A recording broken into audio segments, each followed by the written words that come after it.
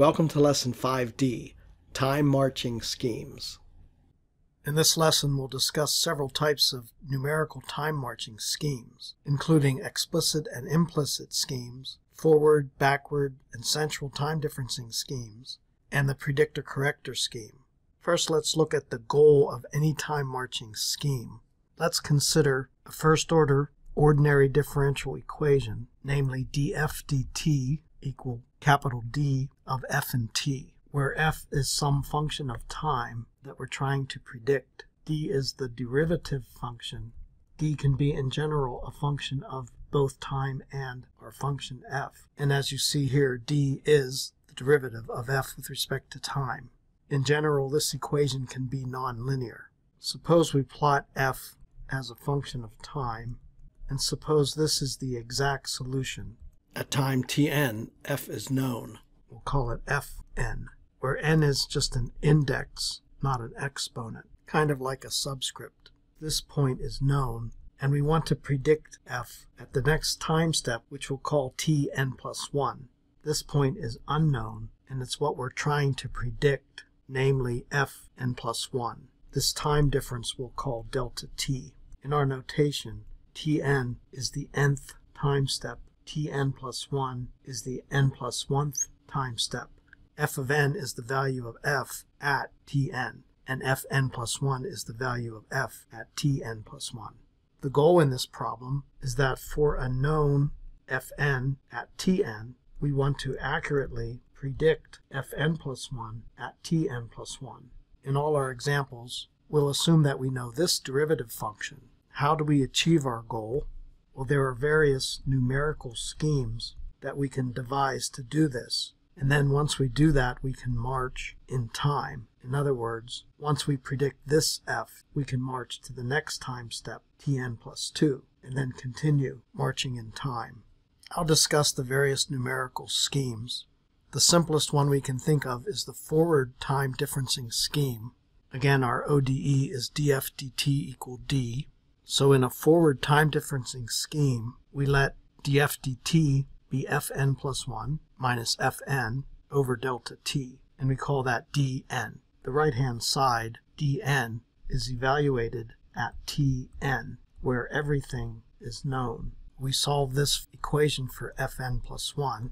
Fn plus 1 is fn plus dn delta t. Graphically, we're calculating the slope at this location, tn, and then we extrapolate that to get our predicted point, the predicted fn plus 1. Well, since this exact solution is not linear, this prediction is not very accurate. Of course, as delta t gets very small, the error decreases. Some comments, as I said, it's not real accurate unless delta t is very small. In fact, it can be unstable. This is an explicit scheme where we get our prediction from everything that's known at this time step. No kind of iteration is required. Finally, it's first order accurate as we march in time. Note that with all these schemes, once we predict f here, and then we want to march to the next time step, we're starting with the wrong answer in the first place, so the errors will accumulate. Let's try instead a backward time differencing scheme. It's similar to the forward case, except we use the slope at the next time step tn plus 1 instead of at tn. Again, let's illustrate this graphically. Instead of taking the slope here, we take it here. This is dn plus 1, which is the slope at tn plus 1. We use that slope to extrapolate to our predicted value, fn plus 1. Mathematically, we write fn plus 1 equal fn plus dn plus 1 delta t. But how can we know the slope if we don't even know the function at n plus 1? Good question, Arnold. We may not know dn plus 1. So here are some comments. This scheme is implicit since we don't know the derivative at time step n plus 1. How to solve it then? If d is a known function of time, we can just solve for it. If not, you typically must iterate or approximate dn plus 1. More algebra is involved. It's still first order accurate. The advantage, however, is that it's unconditionally stable, which means delta t can be large and it won't go unstable. whereas the forward marching scheme can be unstable for large delta t. We can combine the previous two schemes into what's called a central time differencing scheme, where you evaluate the derivative at the halfway point, which we'll call Tn plus 1/2. Again, graphically, our goal is to take the derivative in the middle point, Tn plus 1/2. We'll call this slope Dn plus 1/2, evaluated at Tn plus 1/2. Mathematically, we let Dn plus 1/2 equal Dn plus Dn plus 1 over 2. In other words, the average of the slope here and the slope here. Then Fn plus 1 is Fn plus Dn plus 1/2 delta t. Here we have the same situation as we had with the backward difference scheme, namely we don't know Dn plus 1, which means we don't know Dn plus 1/2 either. So again, we may have to iterate. Some comments: compared to the first two schemes, this one has better accuracy. In fact, it turns out to be second order accuracy. It's still implicit like the backward scheme, since we again must solve for Dn plus 1 implicitly, either with iteration or some kind of approximation, if d is not known exactly. This turns out to be stable for large delta t, but it's not unconditionally stable. It can still become unstable if delta t is very large. Finally, let's discuss the predictor-corrector scheme. Here's the procedure. The first step, use forward difference scheme to predict Fn plus 1, and we'll put a subscript PRED, meaning predicted. Just like the forward scheme, we're using Dn explicitly, so our equation is the same as the forward scheme. Fn plus 1 predicted is equal to Fn plus Dn delta t.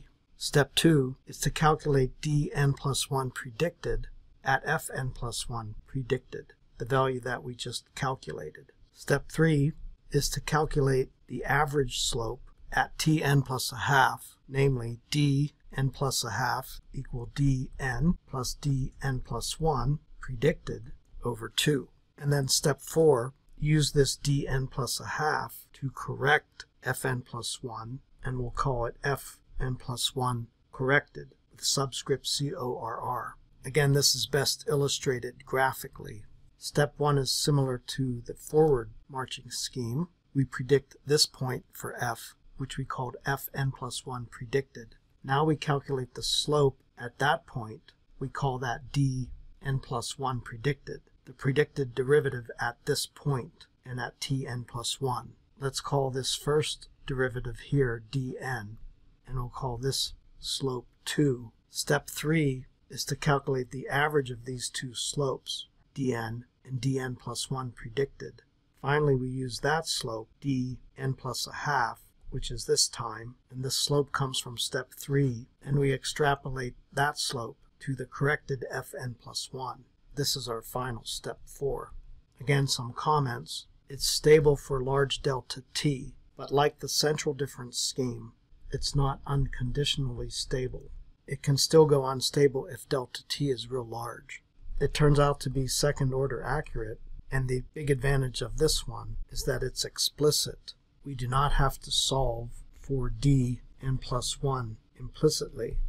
Instead, we predicted Dn plus 1 based on our predicted Fn plus 1. All of that is explicit. Of the 4 schemes that we've discussed here, this predictor-corrector scheme typically does the best job, but it's not unconditionally stable. In the next lesson, we'll do an analysis similar to this, but we'll do several more slopes in a scheme called the Runge-Kutta technique, which will end up being 4th order accurate. Thank you for watching this video. Please subscribe to my YouTube channel for more videos. 1, 2, 3. That's all there is to it.